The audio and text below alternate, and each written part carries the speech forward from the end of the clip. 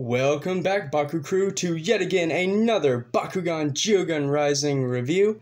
This time, it's the Haos Dragonoid Ultra, which I didn't pick up last year.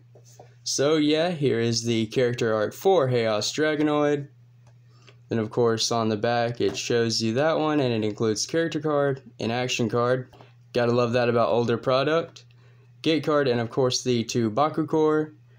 And this Bakugan came from the wave with Pyrus Finica itself, obviously, Haos Pensatar, the Ventus Demork, which I picked up along with this, Arliss Sharktar, Diamond Pensatar, and then of course the channel mascot Elemental Finica, which is probably why I wasn't picking this one up. I was too busy grabbing the channel mascot. But gonna yeet that to the side, and let's get right into it. Now, the gate card included is one that I'm sure we have all seen about 100 to 200 times by now, especially with all the reviews going on. Not going to spend a lot of time on that at all.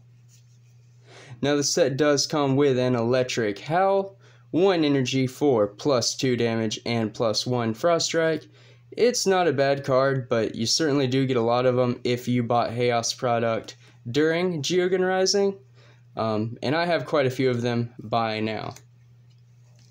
For Bakucore, this Dragonoid comes with a +100 B power, and Aquas and Pyrus get +3 damage regular fist, and a +100 B power, and Darkus and Ventus Bakugan get +3 damage regular fist. So, whatever the stats, Haos Dragonoid is a double regular fist Bakugan, which is pretty cool because not only is the Ultra obviously that, but the core Dragonoid that was Haos also had the same stats. So I find that interesting. And here we go. So, Haos Dragonoid Ultra, obviously, double regular fist, B power of 800 with 2 damage, and then if it lands on a regular fist, you are going to get a +500 B power boost, making this a pretty competitive Haos Bakugan. You know, if you use a +100, just to give your Haos Bakugan the extra +3 there, you are going to end up with 1400 B power and 5 damage. That's not bad at all. What do I always say? I say 14 and 15 is where you want to be in the Bakugan TCG. That is kind of the sweet spot of competitive Bakugan. So for an older Bakugan, I mean being last year, it still holds its weight. Really decent artwork too. I really like that. I guess there's like snow or something, ice around Dragonoid.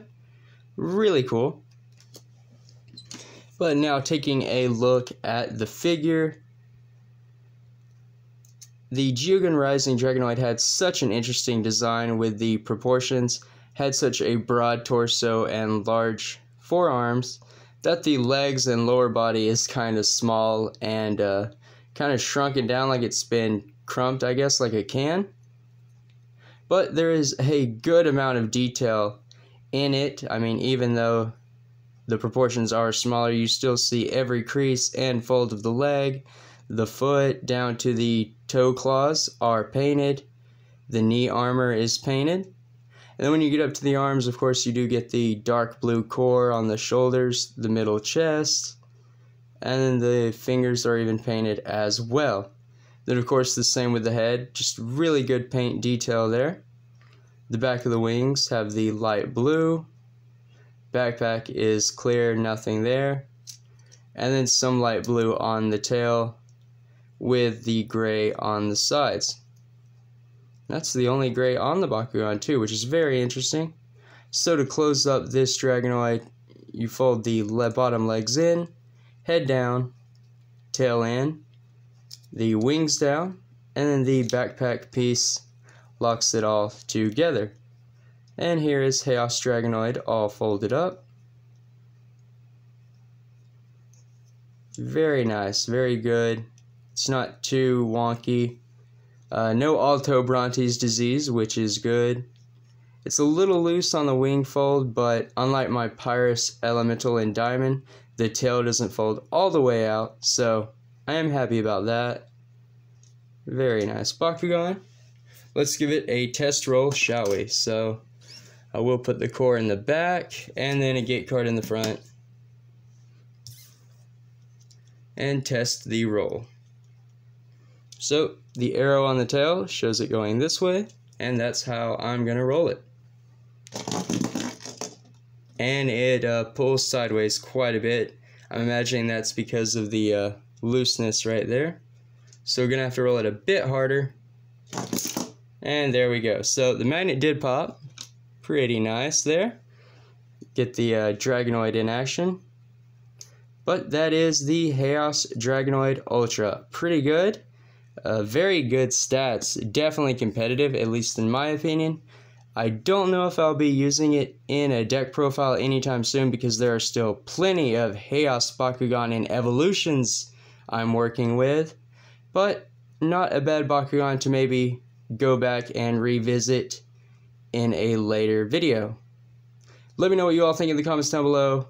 Don't forget to leave a like and subscribe to the channel if you're not already for more epic Bakugan content.